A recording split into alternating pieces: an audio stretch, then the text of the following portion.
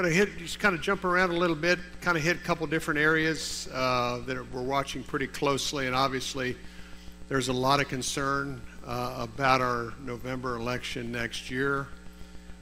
So much is riding,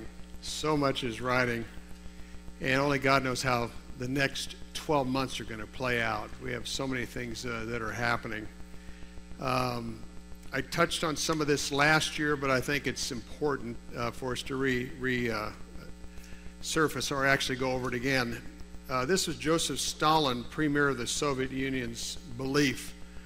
The people who cast the votes don't decide an election. It's the people who count the votes that do. And like I shared just before the break, a lot of effort is being done to make sure that the election's being processed accordingly. You don't know what happens once those paper ballots get in the machine. That was the problem in Brazil. They have the Smartmatic equipment, but there's no paper ballot. So you're very susceptible.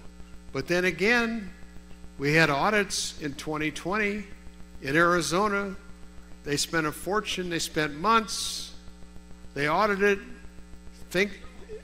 exactly. We kept hearing the results are going to be in a week, 2 weeks, a month, 3 months. We never heard the results. And, you know, a lot of the problems, I mean, here you have Mike Lindell spends $40 million and no results. Not a single victory that I know of. And I saw him last year here at CPAC in Dallas, and he was 2 weeks away from his big Springfield, Missouri event that was going to bring people in from all 50 states that were going to explain the improprieties in the last election. He just says, we are about ready to see voting in America change dramatically. He was so excited, he was giddy, and nothing happened. He had his event, and nothing happened. When Tanya and I met with President Bolsonaro, I said, President Bolsonaro, your son Eduardo is a good friend of Mike Lindell. Mike's even offered to send his forensic people to Brazil to assist, to look at the equipment. But Mike's, at that time, had spent $25 million, hadn't had a single victory. So honestly, and you have a more difficult situation because there's no paper ballot. You have a much more difficult chance of seeing any kind of election turnaround or change. So that's just where we are today. And I said this last November. I'm praying what happened with the Brazilian vote in October 2020 won't happen in the U.S. While millions of Republicans were working hard to get out the vote, billions of dollars was spent. The voting machine fraudsters were planning their electronic election manipulation. Fraudsters might be a heavy term, but I just sense in the spirit, like a lot of you all, there was improprieties that could not be proven. And in 2016, when Hillary lost, the Democrats on Capitol Hill brought in some of the top voting machine experts in America, Jewish and other top, I remember this Jewish guy from Michigan says there's not a machine that can be hacked. And all these people came because Hillary lost. It said every machine's vulnerable. And this is a big issue. And I saw a lot of Lindell's cases. I followed them. You get the wrong judge, and it stops it. Or you get through one phase, and the next judge stops it. So it was a battle with the judges on any of these cases going forward. What about 2,000 mules? All these votes were dropped off in these boxes with, tracking and everything. Nothing happened. So that's, we just have to do everything we can on the precinct level right now to make sure of a fair and equitable election. And again, Christians must vote. The apathy in the church has cost us dearly for many years. And again, vote fraud has been successful in two of the largest, most productive countries in the world, the United States and Brazil.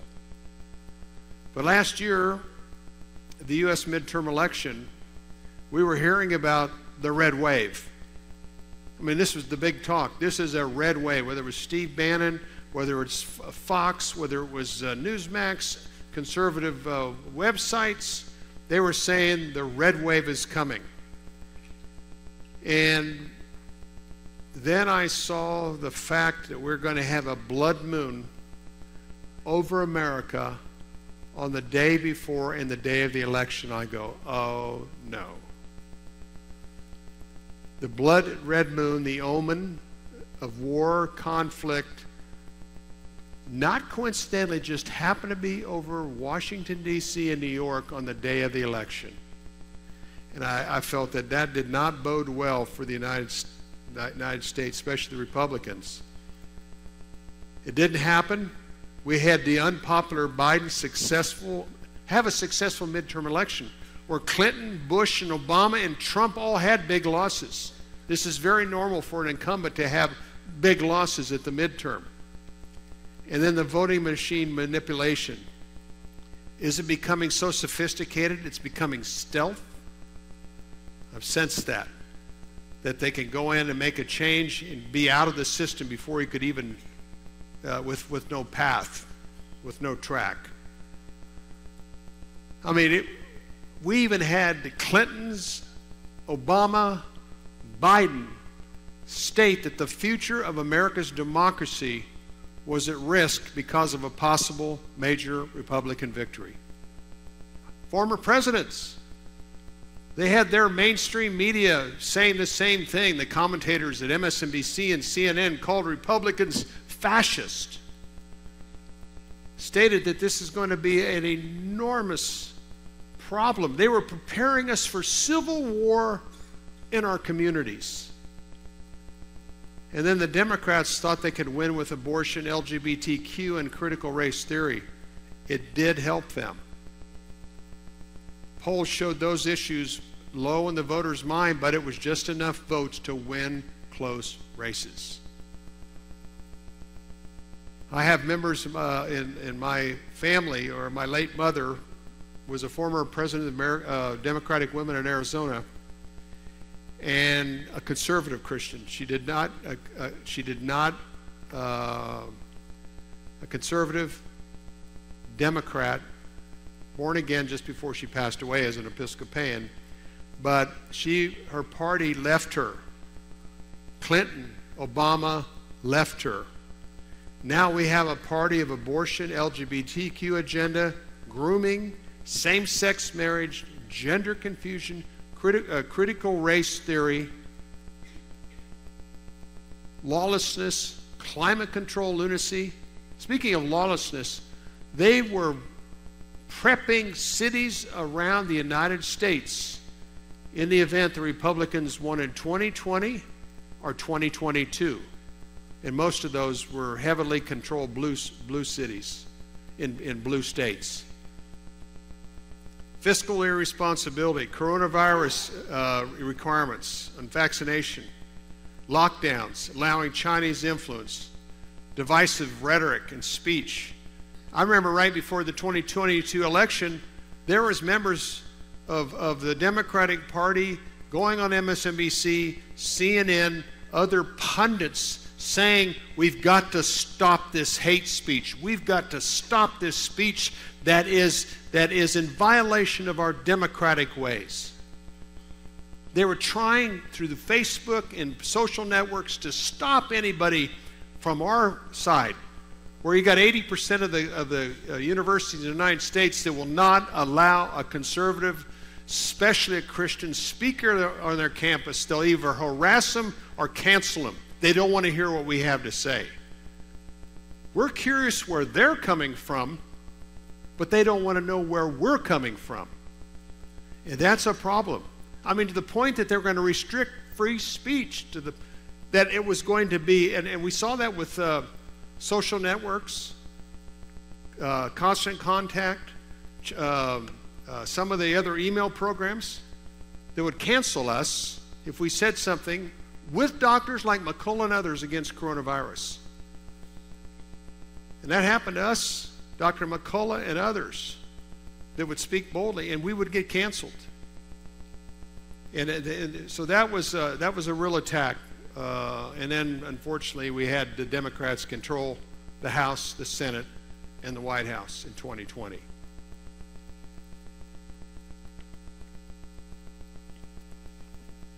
I wrote a commentary in August of 2020. There's 31 items in the Democratic platform and agenda that are in direct opposition or violation of the Bible. I don't know how people can stay, they call themselves Christians, that can stay in the Democratic Party today. I can't.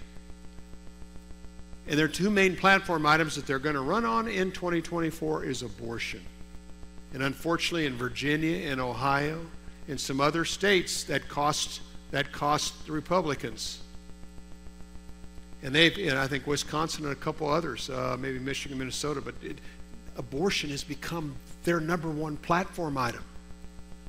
And LGBTQ right behind it. And progressive control. I know some of the, when I was in Washington, D.C., some of the people would say, I'm a progressive. I go, where has there been progress? Progressive is a derivative of progress. Where is the progress? That's right. It's led to the, thanks Tommy, Antichrist spirit. Amazing. Or how do you come up with these conclusions? You don't connect the dots. This level of deception, spiritual deception, or the scripture, my opening scripture in the Obama book revealed Obama's legacy, Isaiah 5:20. Woe to those that call evil good and good evil. And that's what we're dealing with today. Tanya and I were at a meeting today, Park City's Republican women over in Dallas. And Brooke Rollins, who was with the Trump administration, and Linda McMahon spoke to us. They were, it was a Q&A with them. And they were talking about all the headway that we were making state by state, city by city, company by company, and all the possibilities. And they say that we really, really have to get to work. We have to get to work to turn around America. But half of America, maybe more, is very supportive of these two main platform items of the Democratic Party, and we will never see eye to eye. So that as far as unity and changing in America, and unfortunately over half the Protestants and half the Catholics support same-sex marriage. Evangelicals 20%, now it's about 30%. How can you change it? This is when you really look at the division in America, when you talk about unity, there cannot be unity because of those two main items. So it's not possible. It's disruptive and judgmental. Nothing more divisive. They're after the children, and I know the Bible is real serious about the Lord, and He is with the young children. The Matthew, the millstone around the neck. And I tell you, they are across the lines, what they're doing with the young people of America, this agenda. The social networks, their influence, TikTok especially. I heard a Wall Street guy talking about TikTok's influence, that they have 3 distinctive algorithms that determine behavior, and then they influence accordingly. And the TikTok the United States and the United Kingdom have is not what they're seeing in China. It's not the same. That is so destructive, what they've been able to accomplish through TikTok. And another thing, General Jack Keane was on Fox about 3 months ago, and he said that China has 100,000 people that all they do day in, day out is how to take down America. That's their job. They're very patient, very strategic, and they got a plan, very similar to the Persians. And today, a father sued a school district for refusing to display a straight pride flag alongside a progress pride flag. Christian parents complain after an 11-year-old daughter was forced to share a bed with a biological male on a school trip. mean, you can't even believe this is happening. I say this probably too often. I never thought we would live in a day like this. This absurdity. And the U.S. political division, we have the Trump factor that a lot of people appreciate. It was always interesting for me over the years speaking to groups. The Christians appreciated George W., especially, he's very close to the Protestants and Catholics, but they really liked Trump in a very unique way. The alpha male, he took things on. He had 35, 40 people that were evangelical, that were part of his prayer team. If they needed, they'd flock back to the White House. Pastor Romero Pena, a good friend of Tanya mine, he's part of the group. Michelle Bachman and others. Tony Perkins, Family Research. When Trump needed something, boom, they were in Washington in the Oval Office praying. And that was substantial. But there is a fatigue and an exhaustion of people that support Trump. But he has a loyal base because he cares about a middle America. I mean, a lot of people complain in America, but when they believed when Trump was in office, their complaints could be addressed. And he addressed them. And he'll go down historically as one of the best presidents we had, despite what he went through on a daily basis. Not a perfect vessel by any stretch, but I tell you, he was the best friend the Christians had in the White House. And the greatest access to evangelical Christians because of him. 2024, we'll get into that shortly, but House investigations. Fortunately now we have a Republican majority in the House, so with Jim Jordan and Judiciary. They're going to keep going after Hunter Biden and Joe Biden, and hopefully all that will be revealed. And Attorney Merrick Garland and also FBI Director under a lot of pressure from the Republicans to do more. But here's the election for 2024. At this point, right in the middle is about 62 votes that could go either to the Democrats or Republicans. You need 270 to become President of the United States. So right now it looks pretty strong, 241, 235, and in the middle it's about 62. And maybe some of the other sites. So if you add 62 to 235, that's 297. That's 27 more than you need. So a lot can happen, but only God knows who's going to be the candidate for the Republican and Democratic Party in 2024. Right now, Trump's still very strong. Ron DeSantis and Nikki Haley. It's really kind of down to those three right now. There was a possibility that Governor Youngkin, who has done a good job in Virginia, might be the guy, but unfortunately, their midterm election didn't go very well for him. And so some of the hope in Virginia kind of affected his rise in the Republican Party. So I think right now Trump, DeSantis, and Nikki Haley. And look what Trump goes through on a daily basis. I can't even imagine anybody on this planet being able to handle what he does. I mean, it's just every single day. Doesn't help himself at times, but this is ridiculous. Democrats, Gavin Newsom and Joe Biden. I didn't watch the Newsom DeSantis debate that night, but I heard DeSantis did a nice, very good job, and Newsom wasn't very impressive. So we'll see. And I'll tell you, Robert F. Kennedy might be the Ross Perot of this election. Ross Perot in 1990, very likely, despite the Clinton people, cost George Bush the presidency.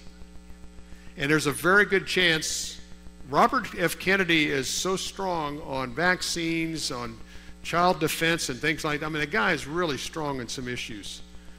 There's a chance he'll take enough votes from the Democratic Party to possibly be very beneficial to the Republicans.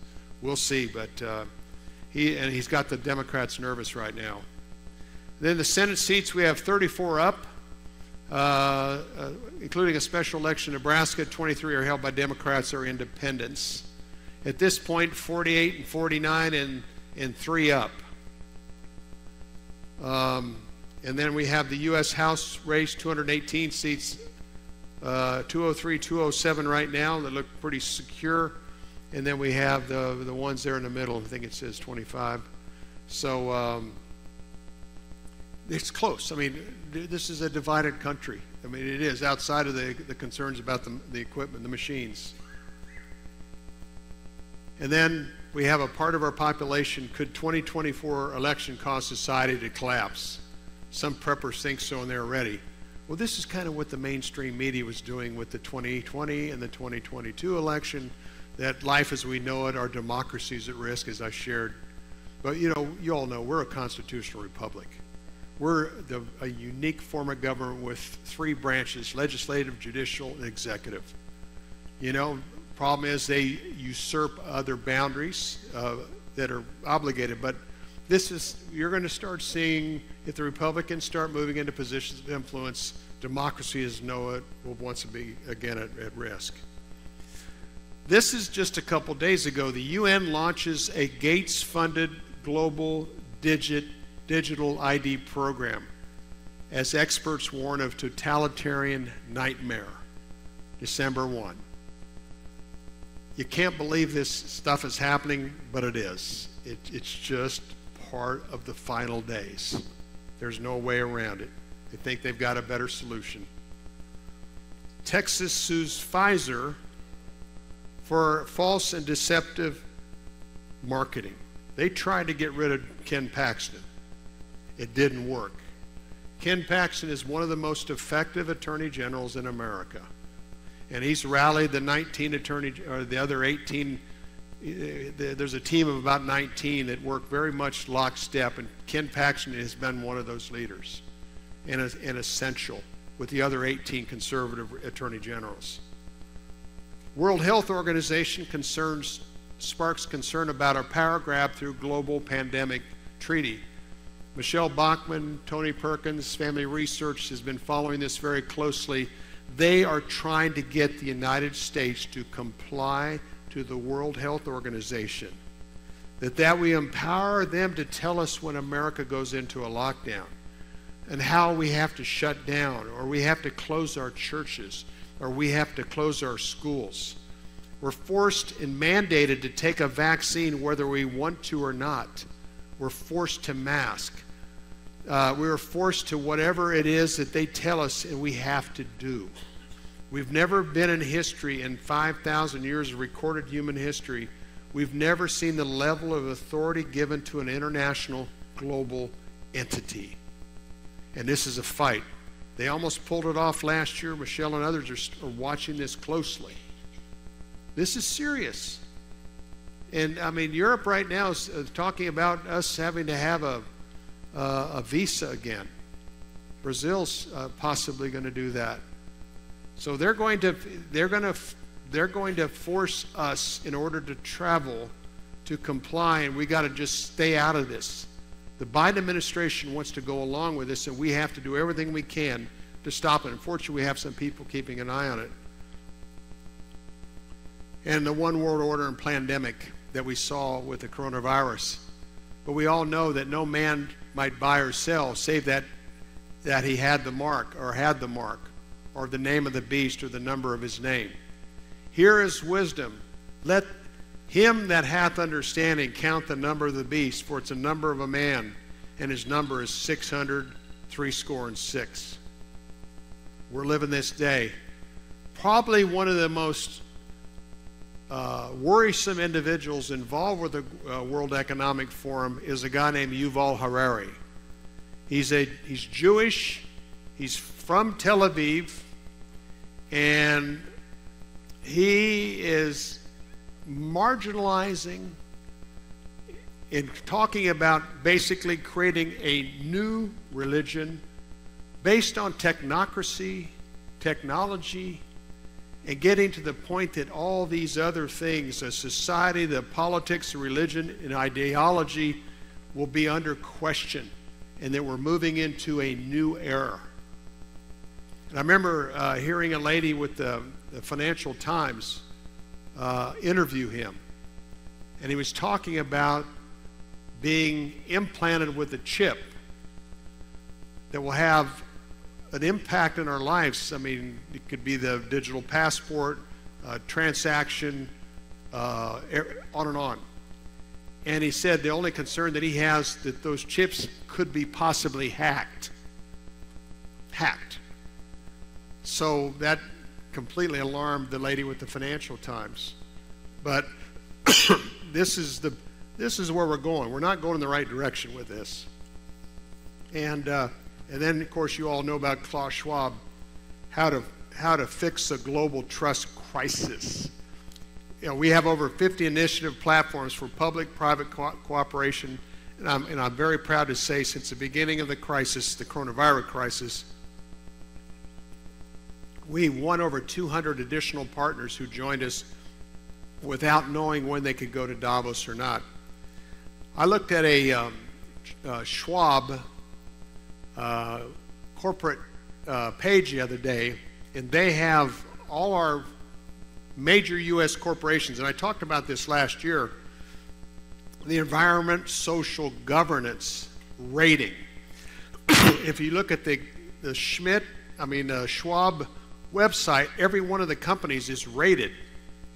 And this is fortunately, Jim Jordan and others in Congress want to get to the bottom of this, and also Ken Paxton, that all these companies get rated, and that's going to affect your loans, your lending, your interest rate, and compliance to this environmental agenda.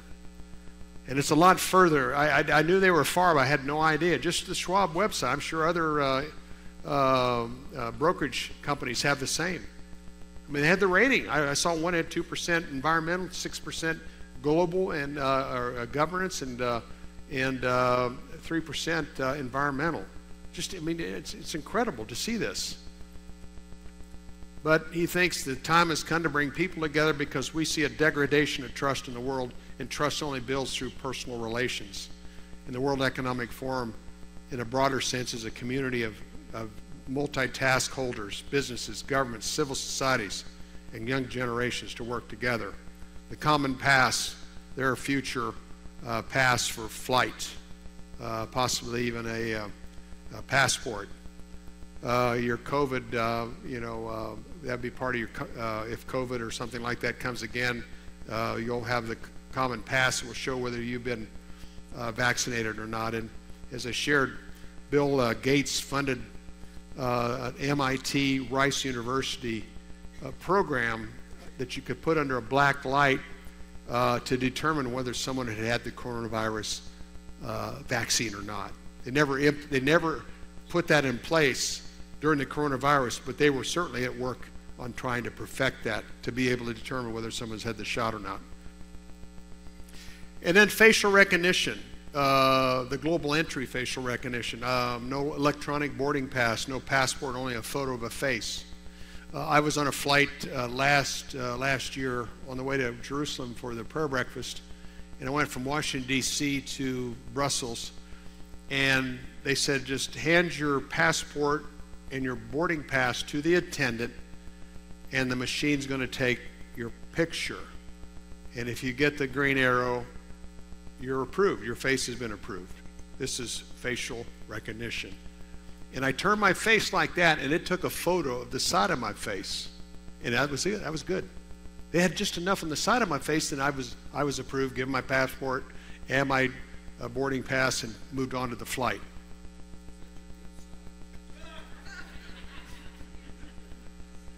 Right side, yes. It was the right. Tommy, you're priceless. So it's convenience, security, and ease of use and safety. That's part of the plan. But here's this is MIT, Massachusetts Institute of Technology, some of our geniuses. This is how facial recognition operates. And Nathan Jones, who works with Dave Reagan, did a presentation about a year and a half ago, I saw him do, showed commuters coming off a train in China, and there was a number on every single face, +5, -6, -10, +5. That's how good facial recognition is becoming. And that's what they want to do now with passports, driver's license, on and on. And you can't fight it. I mean, this is happening. And then truth and common sense under attack, as well as Judeo-Christian values. We're watching this battle between the evangelical Christians and the Protestants, even the Catholics. A rebellion accusations that we are trying to create a Christian nation. Hate speech versus freedom of speech. 80% of college campuses, as I mentioned earlier, they don't want to hear us. Christians are bigots and intolerant. We're nutcases. But Christians against Christian nationalism. Christians, these are liberal theologians from Northeast universities, and that's spreading to even seminaries. Christian nationalism is a Christianity-affiliated religious nationalism. Christian nationalism primarily focus on internal politics, such as passing laws that reflect their view of Christianity and its role in political and social life. We are going to be under more and more attack as we push back and as we try to get more involved, and as we push back this challenge. They're going to be pushing us. They got the social networks, they've got mainstream media, and they're going to say we are the problem. The evangelicals don't know how it's going to play out, but the war is on. And it's we're seeking to preserve the status of a Christian state, uphold an anti-establishmentarian position. Christian nationalists support the presence of Christian symbols and statuary in the public square, as well as state patronage for the display of religion, such as school prayer and the exhibition of nativity scenes during Christmas tide, or the Christian cross, or Good Friday. This is a problem for the other part of the church. 7 deadly sins of white Christian nationalism. And this is a book here, The Psychology of Christian Nationalism. So this is going to continue. And then the Phillips Theological Seminary said the United States is not God's chosen nation. The United States is a nation and not a church. Or when you hear separation of church and state, well, that had to do with the fact that our founders did not want a national church. But our Judeo-Christian values, when you look at Abraham Lincoln, George Washington, and other believers that wrote our Constitution, our Bill of Rights, and when you look every year at George Washington and Abraham Lincoln's proclamation at Thanksgiving, wow! Can you imagine living in a time like this when we absolutely had a fear of God? And the theologians of the 18th century, when there was big, massive hurricanes or tornadoes that would destroy communities, they would repent, say, God, we don't know what we have done to wrong you, but we repent, because they knew that these events were of fury or fire of the God of Israel, or our Lord. And they would repent. We've lost the fear of God. We really have. But going forward, Tanya and I are encouraged because the believers need Jesus. And I tell you, this is a time like we've never, we're living in very serious, very challenging, very difficult times. Never thought we'd live in a day like this. But Tanya and I feel compelled to encourage others. I mean, Tanya, I hear her sometimes 4 or 5 in the morning in serious warfare prayer and prayer with her friends in Brazil. And they know how to take it on. And our prayer, warfare prayer, intercession, praying for leaders, praying for us daily. And I give Tanya a lot of credit. More time in the prayer, more time in personal prayer, more time in the Word. We need to do this. We need to press in like never before. Because without an understanding and without a supernatural impartation of the Lord through the Holy Spirit, it is going to become more and more difficult to handle these times. And it's also important that when they see the joy of Jesus on us at a time, they'll go, "What? How do you have joy in a time such as this?" What a perfect time to talk to them about Jesus. Or the young Generation Z that's been influenced by TikTok. TikTok's raising them, not their parents. Where you got half the teenagers that watch TikTok, half the women teenagers that watch TikTok that have thought about killing themselves in the last 12 months, according to polls. Or this doom and gloom. I mean, these young people are hearing the fact that we have 12 more years to get the earth, and like Al Gore and Prince Charles, that we have 12 more years to get things in order. Or that we are going to bankrupt them with the $33 trillion worth of debt, that we're going to bankrupt them and there's going to be nothing left for them.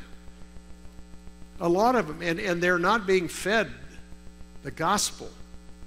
But the young people that we've met that have come to know Jesus as their Lord and Savior are on fire. I see them in Brazil. We hear about it in South America. We have some young guys that we're working with right now. They're doing revivals in California, and young people are coming to Jesus. You know, in the discussion over the last few years, and a lot of us, especially us that follow Bible prophecies so closely, I have not seen a revival coming. But there is a hope that we will have a revival before the Lord comes for us. And I certainly, over the last 20, 25 years, there's a lot of things I thought were going to happen didn't happen.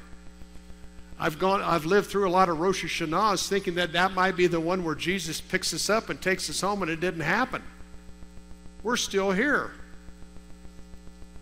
So we know the signs. Thank God we're the part of the church that understands Genesis to Revelation, and we can look at his book and understand that these are significant times, not normal times, and that we are going to have the opportunity to come to know Jesus as our Lord and Savior. And that's what Tanya and I are committed to, and I pray the encouragement to you all too. Friends, people you come into contact, family members. I had 2 family members give their life to Christ just before they passed away. My fighter pilot dad did. 12 days as a Marine fighter pilot. Right before he left to be with the Lord, he came to Jesus. So keep praying for those family members, friends, or whoever the Lord puts in your heart, and let the Holy Spirit do the work. Take the pressure off yourself and just be yielded and ready to speak through me, Lord, to my friends. Speak through me. And the other thing we're seeing over and over again, the people the Lord is divinely putting us next to supernaturally. We're going to have more and more of that too. I'm already seeing it. I'm already hearing it. So be sensitive to your family, your friends, and whoever the Lord puts you near and around, so we can seize this moment. We are so blessed to have a biblical understanding of the significance of this time, and there's a responsibility for us to do something with it. There's no excuse. And one other thing, this life is preparing us for eternity. Bill Lawrence, Dallas Seminary Bible teacher, said one day in our Bible study that this life is a preparation for eternity. So let's get ready, and let's keep pressing in and making a difference and change. And may people in our family see a transformation in our lives as well. So what a blessing it is to be living in a day such as this. Tommy,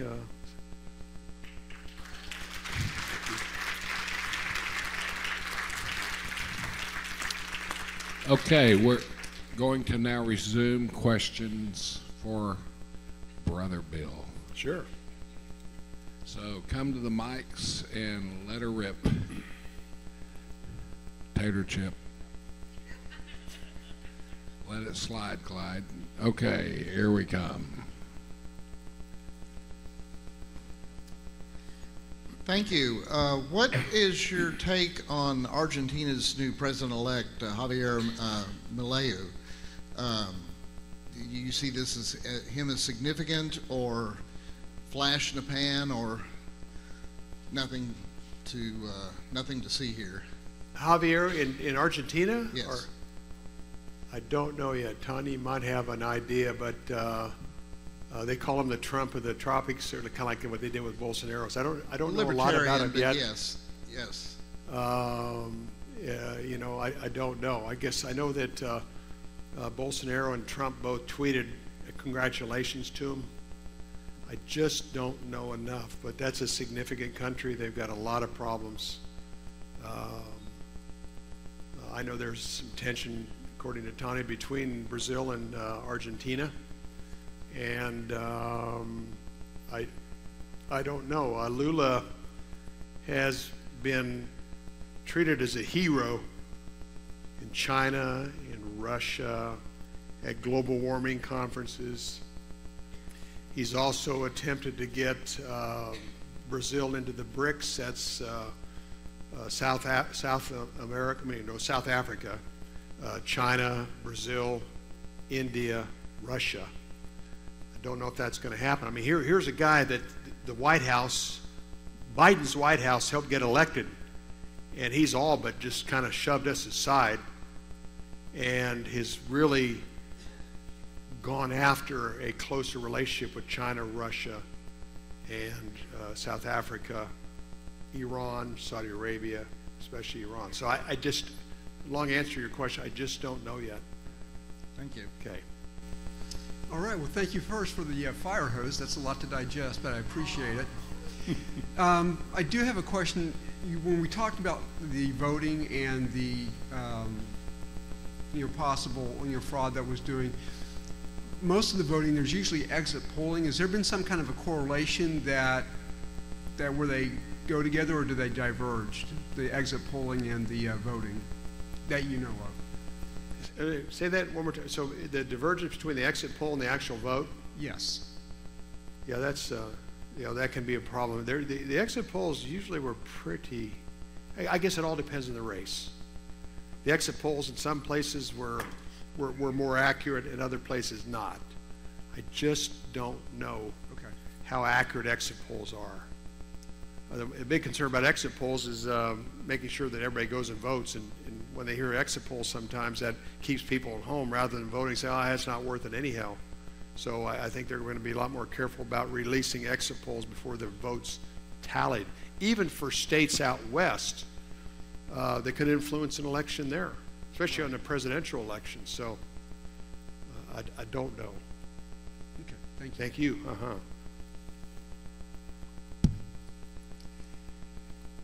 If President Trump would by chance win this election in 2024, what do you think is going to happen? My impression is there's going to be a very big divide in the country and probably a lot of riots. What do you think? I'm afraid you're right.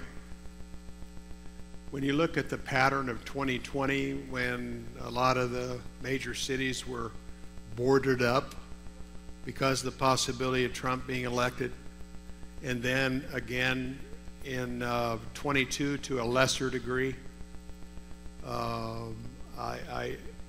that's our side is reasonable. Our side is not cantankerous. I mean, we're not divisive. We're not lawless. Unfortunately, the Black Lives pattern created a level of lawlessness that's been acceptable. I mean, look what's happening in these major retail stores in major blue cities that they're just going in randomly and just robbing them. It's a spirit of lawlessness that we're going to see at the end times. And unfortunately, that's a good question. I think we'll see it. I think it could get really bad. I think it's like Gotham City and Batman.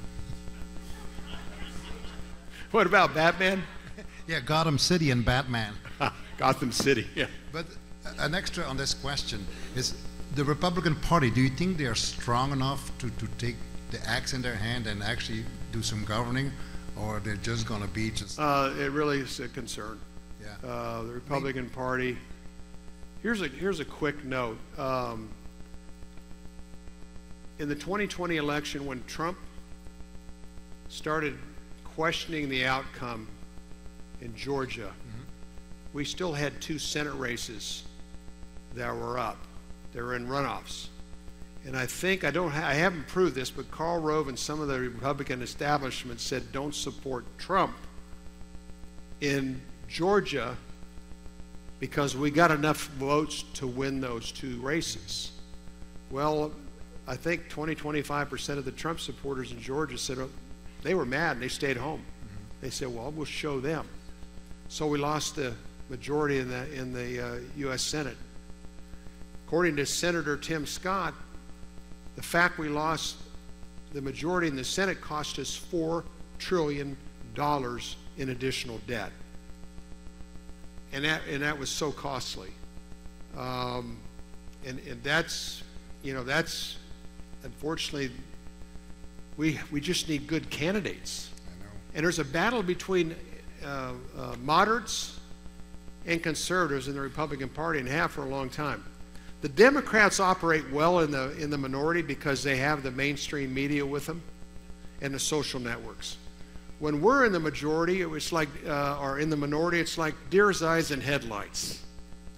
And then we have that division. The other thing that was concerned, the Romney's niece, who heads up the Republican Party, or the RNC, they had a big event at Mar-a-Lago, the Log Cabin event. And the Log Cabin is the gay conservatives. And, it's a slippery slope. Our party, if we're all conservatives, I feel a lot more comfortable. And unfortunately, part of our big problem is we have a battle with the moderates in the Republican Party, which has kept us out of the majority more than a couple times. I think it's the lack of unity and Oh, no doubt. and hindsight. No doubt. Well, thank you very much. Yes, sir. Thanks, Bill. Always look forward to you coming. Thank you. I think you were starting to hit on what I was going to point out, that it seems the battle we're facing this year, besides the election fraud and another stolen election, is the Republicans are not Republicans, but rhinos. Of course, Ronna McDaniel is one of the biggest problems the Republican Party faces now. That's right. Ron DeSantis, we all know, is bought and paid for by the Bush machine. And surely they're all doing their part, just like the Democrats, to stop Trump. After January 6th, I don't even watch Fox News anymore because they peddle the same things. Thoughts? Well, I tell you, I never thought I'd get to this point, but after the midterm election last year, I haven't watched Fox. Even Steve Bannon, who I listen to often, and he does a good job of exposing a lot of things, I've just completely shut out. Anything political, I just don't want to hear about it. I never thought, I'm still going to vote conservative. I'm still kind of keeping an eye on things, but I have no interest. It's ridiculous. It's absurd. And these people that are running for president, come on, this is a joke. And the problem is we got people in the United States that are incredibly successful business people that would run for president like Trump, but they don't want to put themselves through it. I know of a couple that have said, no way I will ever run for president, even though they would be great presidents because of what the mainstream media puts them through. Yeah. Well, and it seems RFK Jr., to me, seems, in the beginning, I thought, well, this guy seems fine, but he's seeming more and more liberal. Of course, his past is very liberal. Oh, yes. But he seems to be more of a liberal plant to take away votes from Trump than he is even from Biden. I can't help but look at Trump as sort of the Winston Churchill of our time, and maybe one of our last great leaders. Yeah. Trump, can't imagine what he goes through on a daily basis. Right now he's still the guy, but they're going to do everything they can, state, federal, they're going to do everything they can to destroy his life, his family, his business. It's brutal, and it's uncalled for, and this is part of the reason I just don't care to follow this. And I never, all the years I've been, 20 years in Washington, D.C., I just don't want to, just yuck. It's so absurd.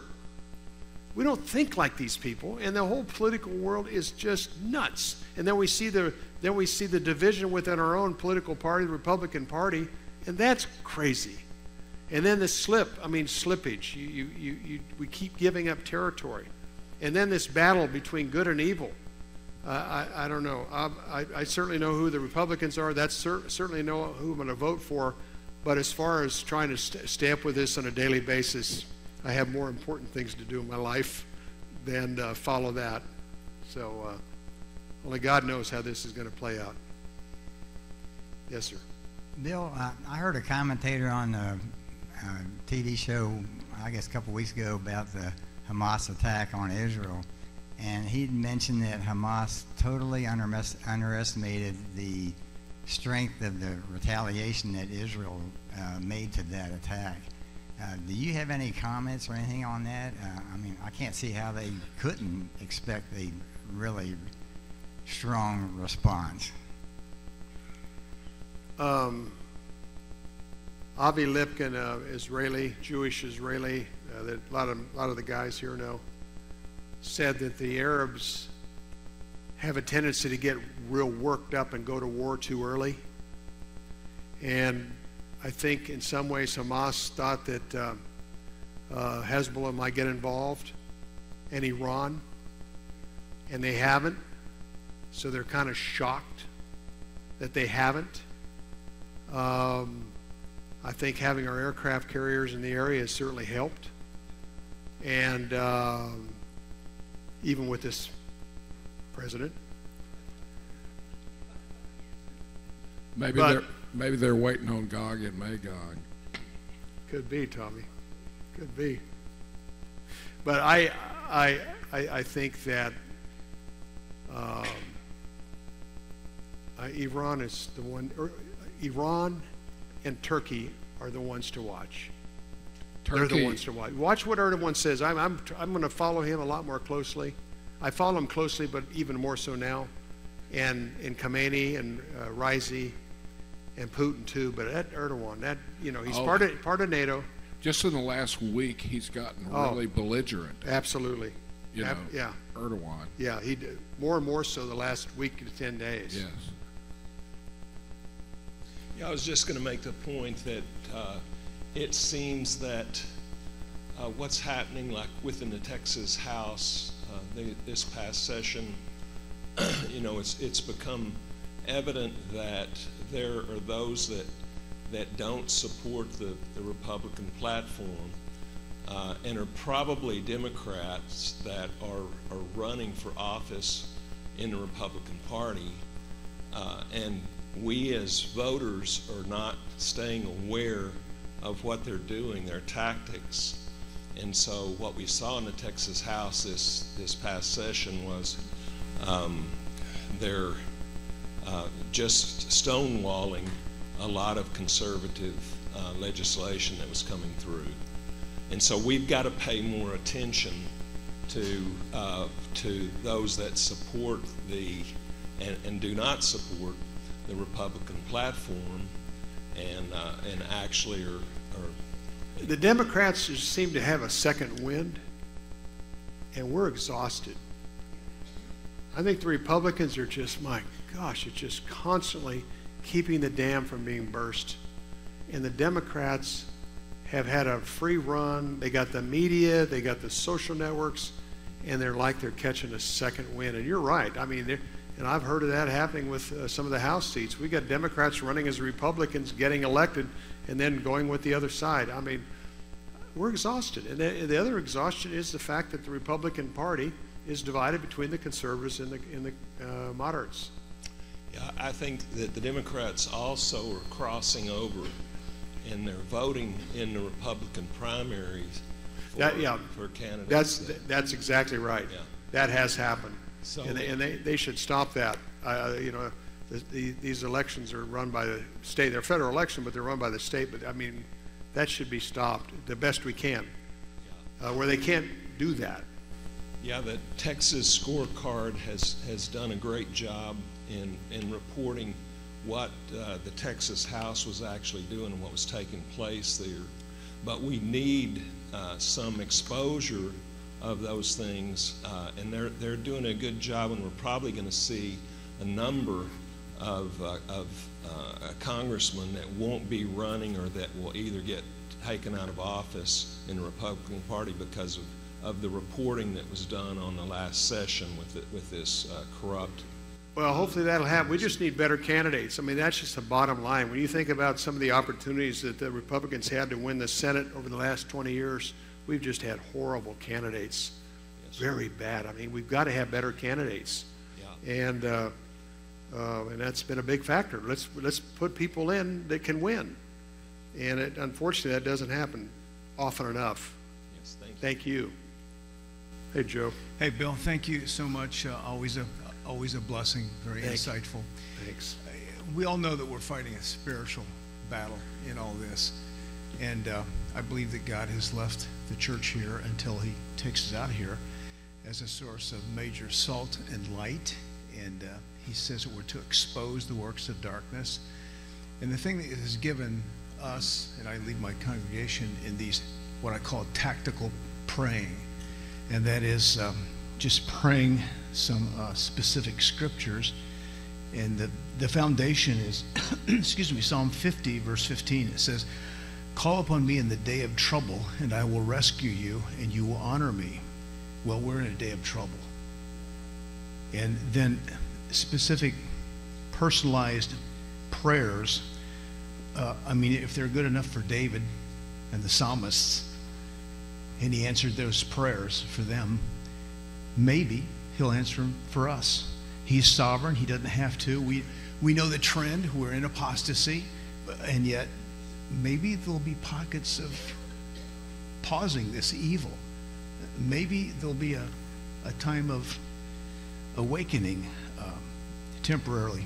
But listen to this. This is awesome. Psalm 33:10, "The Lord frustrates the plans of the heathen. He keeps them from carrying out their schemes." New American Standard says he nullifies their counsel. Another translation says he thwarts their plans. I like that. I want him to do that.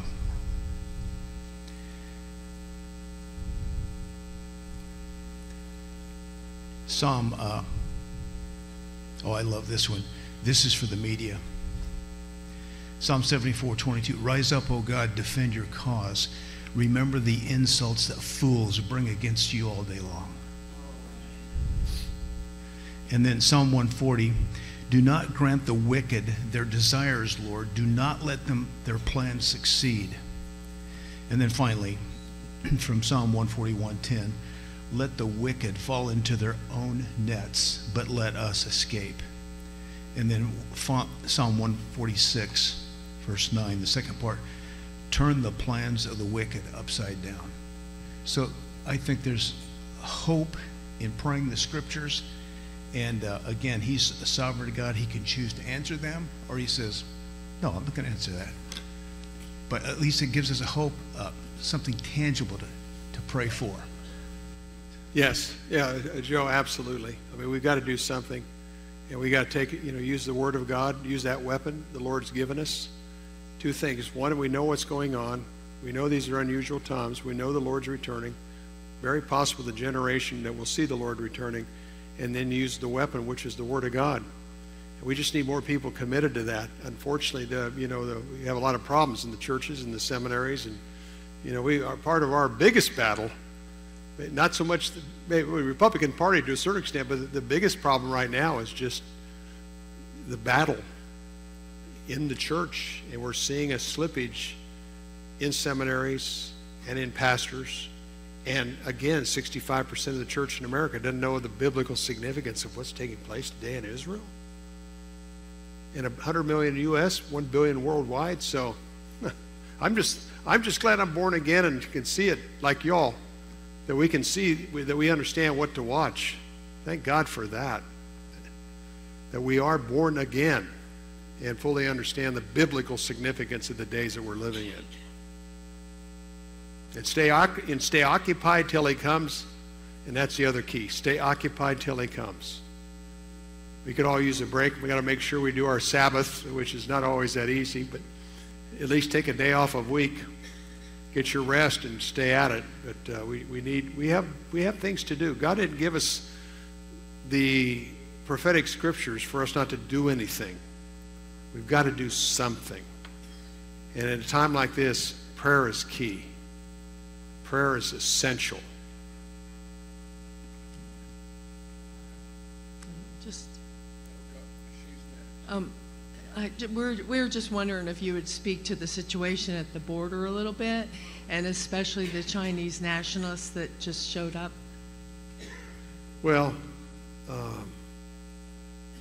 when Governor Abbott and the governor of Arizona started sending refugees to New York City and Chicago and Philadelphia and Boston and filling their cities, then the Democrats started saying, hey, we got a problem. It's absolutely unbelievable what Texas has had to put up with. And I mean, we were making significant headway when Trump was in office. And then we had that fence. I mean, there are a lot of countries around the world that have fences around them. You know, and it's a travesty what's happened. We feel for the plight of the people that are trying to find a better way and a better life.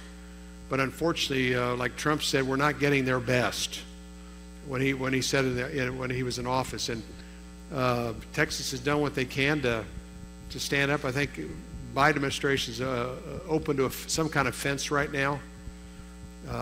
That's great. That's I don't know where everybody's. I don't know. Texas absorbed many of those folks. Did you see where all the Chinese nationalists showed up? I've heard they're starting to come in. I don't know how many are here. How many? I don't remember how many. But I hear that they are coming in, Chinese nationals. Yeah, there's a whole line of them in the news. Anyway. Yeah. That's. Bill, what do you know about what Barack was doing before the event was it October 7th? You know how he was behind all of these rallies, Ehud Barak, you know, in Israel, you know, where they would. It seemed like he was trying to undermine the current government over Ehud Barak. Yes. Are you aware? I've read that he was behind all of this. I haven't seen that, Tommy, but I know that he always has a tendency to say something when you just can't believe he says it. And he and Netanyahu have it's been bad blood for a long time. Oh, yeah. Yeah, Ehud Barak's the one that spent 34 different times seeing Epstein in New York City. You know, he's got a questionable background. You know, he was a true hero for Israel. There's no doubt about that, but he's problematic. He's super liberal, super secular, and divisive. Yeah, he's the greatest decorated soldier in the history of the IDF. Yeah, true hero, but Yeah. he is one of the most divisive, if not the most divisive political leader Israel's ever had in office. Right. Well, I've read a number of places he was behind all of these protests and organizing it. It was well funded, you know, and this kind of stuff of everybody, all these people that wouldn't serve in the IDF and all that. And I'm just wondering if you have an opinion on what might happen as a result of the one-day unification of the nation of Israel. I don't know. I don't know, Tommy. The unification only on a military standpoint, but then Israel has their differences between the political parties. Right. Anyhow, it's a parliamentary government. The right always tends to do business with the Orthodox Jews, and that becomes problematic in itself because it's real hard for Jewish believers to move to Israel because of the grip that the Shas has over Israeli politics. But it's, you know, you can't imagine being a prime minister in a government like that all the compromises that one does take in order to keep the coalition together. And the last coalition in Israel was an anti-Netanyahu coalition. Right. The most dysfunctional government there ever was in Israel. And this is a conservative government with extremes. But it was a lot better than that anti-Netanyahu government. And we all like Netanyahu. We like him. He's a courageous guy. But Netanyahu's good. He treats his enemies better than his friends. And he's also never helped bring up anybody else politically because everyone's a threat to him. So he's never helped this rite of passage to a new government. He just hasn't. He's about himself. So do you have any other comments about what's happening in Israel? Well, Israel is going to they seem fully committed to eliminating Hamas.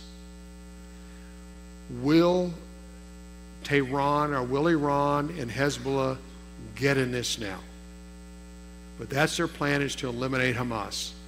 Unfortunately, as this continues, the international media and the social networks are going to make Israel look like a pariah, a genocide state, and it's not going to work, and it's going to become more and more difficult for Jews living in America and around the world because of that.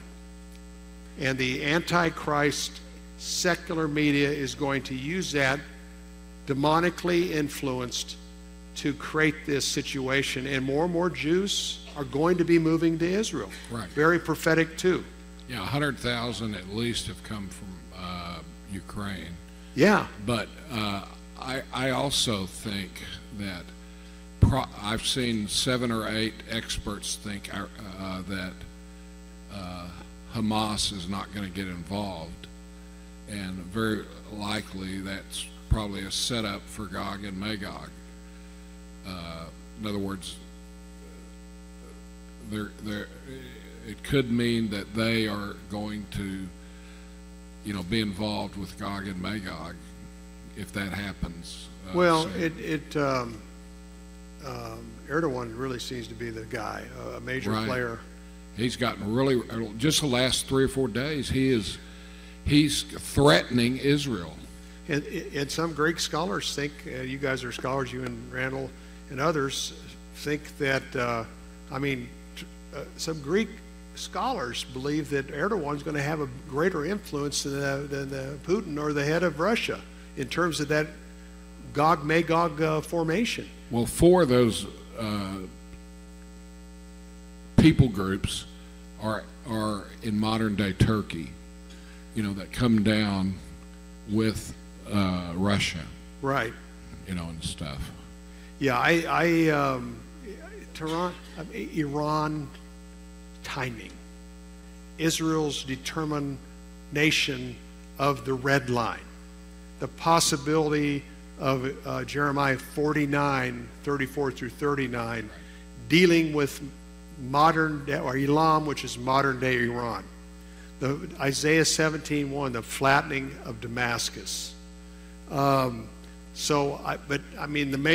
international players right now, the most significant is the President Khomeini and the President of Iran and Erdogan and Xi Jinping, another outsider, and Putin too. But I think Iran and Turkey have the biggest decision right now on what they do.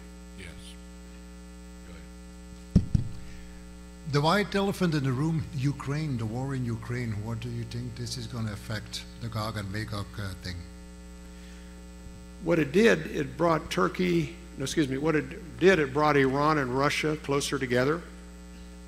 A different level of military cooperation. Iran was providing drones to Russia to use in the Ukraine. Russia was furious.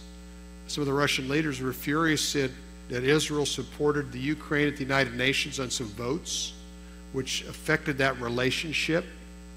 And some people have even said, some insiders are saying Iran is calling a lot of shots right now with Russia and have a lot of influence over them, and even back-channel talks between the Russians and Iranians have been taking place in the Caucasian Mountains for the last 12 months. Russia's going to be providing jets. They're also talking about S-300 and S-400s to Turkey, missile defense systems. And, Turkey's in NATO, but close to Russia. So something's going to give at some point. But the Ukraine was almost a catalyst that brought these sides closer together for the final 8 conflicts of Ezekiel 38 and 39 and possibly Jeremiah 49. Yeah, there's some articles out there that Turkey has already pulled out of NATO. But I can't verify, there was 1 or 2 of them, but if that happened, there'd be a lot more articles in that. So I don't know if that's speculation. That's definitely something to watch, because also the United States, when Trump was in office, there was talk of us moving out of our military base that we have in Turkey. Right. That almost happened, because the tension between Trump and Erdogan was very significant. And we have I think up to 25 nukes at that base and we put 2 B-1 bombers in there in the last 2 or 3 weeks and left them there. So how ironic is that we have a very important base to handle the Middle East in Turkey? Well, the largest or the most activity at any airport in the world is there in Turkey. Is that right? Yeah, as far as a civilian airport. Oh, the Istanbul. Istanbul, yeah. I've It's flown through there a number it's probably of one times. of the top 3 or 4. Dubai, Well, they say Atlanta, it's the busiest airport in the world. Is it really? Yeah, I didn't know it I've was that seen high it. yet, but I know it was high. But Dubai, Atlanta, DFW, Istanbul, fascinating. If Turkey starts the war with Israel, then there's going to be a very problematic problem in the NATO, because the U.S. is defending Israel, NATO. It's going to be a mess. So That will be it's going to be an interesting 12 months. Interesting between now and the end of the. I mean, here we have the FBI director warning us twice in the last 2 weeks. We have to be open to terror alerts. Yeah, open to terror alerts. Yeah, and that's right. Well, that's why the EU doesn't want Turkey, because they would then be the basis for all the Muslims coming into in Europe. I mean, not that that's not already happening, but it would be terrible, and that's the number one reason no one thinks that Turkey would ever be involved in the EU. It would be official if the European Union, let Turkey become an European Union, then every Muslim can go through the borders Exactly. uncensored, and then it would just be the floodgates of Muslim, and then Europe is gone. But prophetically, we don't think that's going to happen. I'm looking forward to your report for next year. Only God, I wouldn't even know where to start. With what I know now, I wouldn't even be close to, if I start putting an outline together, oh my gosh. But you can start at 6 o'clock instead of 7. Oh, yeah, it wouldn't even be able to predict what's coming. Oh my gosh. Go ahead. I just have a simple question. With all of our involvement around the world and the issues that are taking place with the various countries that we're involved in, how do you think that this will be used in the next election cycle as we build up this year towards this presidential election? Say that one more time, the first part. So with all of our involvement in the world, in various different locations, how do you think that the Democrats specifically will be using that for nefarious purposes in this next election cycle coming up? Boy, I don't know. They're kind of in a difficult position. They're big supporters of money for the Ukraine. Fortunately, the Republicans are standing up against that. They're pretty worried. They're worried because of Kennedy taking more votes from the Democrats. Newsom's not a superstar by any stretch. Harris certainly isn't. Biden, he's not all there. And to be kind. Yeah, and I just think, fortunately and hopefully, a lot of this helps. I mean, because the Democrats, as I share, are going to run on abortion big time, and they think that's going to carry them into victories. So we just pray that something will happen. There will be more and more political disruption, and the Democrats will, the people that voted for the Democrats are going to say, boy, my life isn't getting better. It was better under Trump. Things are not going well, and they're going to make a decision to stay at home or not vote. And this Geert Wilders, Tanya's lived 32 years, as mentioned, in the Netherlands, and we talk about a real brave guy. Is this Geert Wilders from the Netherlands, who just won. He's going to have a difficult time putting a coalition. But he said 2 things in the last couple of weeks. We already have a Palestinian state. It's Jordan. And second thing, and they're in NATO, but they'll never get in the European Union. They'll never let Turkey in the European Union. But we're going to see more strong leaders like Wilders in Europe, because it's getting worse and worse for them. So I think this is going to be very positive. Yes, that's Argentina. Our new president, pro-Israel, Jewish, pro-Christian. So that's the new Argentina leader, and they certainly need a good, strong leader. And Gert Wieler, I mean, this guy calls Islam. He is totally against immigration into the Netherlands. The other lady that won a lot of votes was Turkish.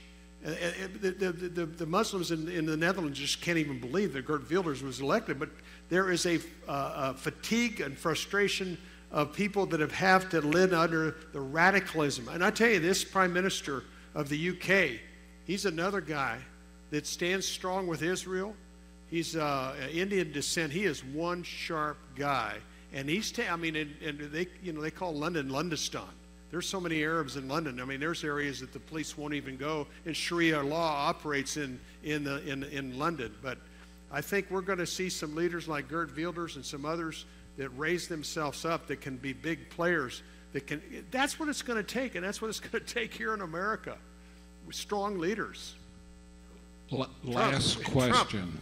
Thank you. Last question. Go ahead. Just for encouragement, Bill, isn't it wonderful to see in God's providence that we got Johnson as the up end as there. So he's not our Savior, but we do need to pray for him, and that he is seems to be a good conservative. He's got a big fight. So let's pray for Mike Johnson as he's there. Why don't you lead us in prayer? Sure. Thank you, Father, for tonight. Help us. Help us to see as you would see. Help us to be men and women of God. Wherever the influence that you be pleased to give us, to be instruments of thy precious hand. May our hands and our minds be in the Word. May in your providence cause us to look to our neighbors, to friends, to strangers, to speak a word. If you would be pleased to raise even someone here to have influence in government, whether in local or national, may they be strong. May they find their help only in the Lord. May we as a society here at the Pre-Trib be careful in our walk with Christ. May we be found faithful servants of the living God, that we might encourage one another, men and women of prayer, men and women of the Word, sticking true to the Word. Careful what we speak. Careful, God, in how we act. Help us, oh God. We're looking to you. We still pray that you might be pleased, as you have so many times in America. The only reason we in America still stand is the revivals, the First Awakening, the Second Awakening, the Layman's Prayer revival, the pocket revivals of the 1900s. And we are a little dry, God, and we're looking to you. Have mercy on us, Lord. Have mercy and give us strength to meet the day, the year, and keep looking up for your return. Be with Bill, special Lord, and his precious wife, Tommy, and others of this society. We pray in Jesus' name. Amen. Amen. You're dismissed.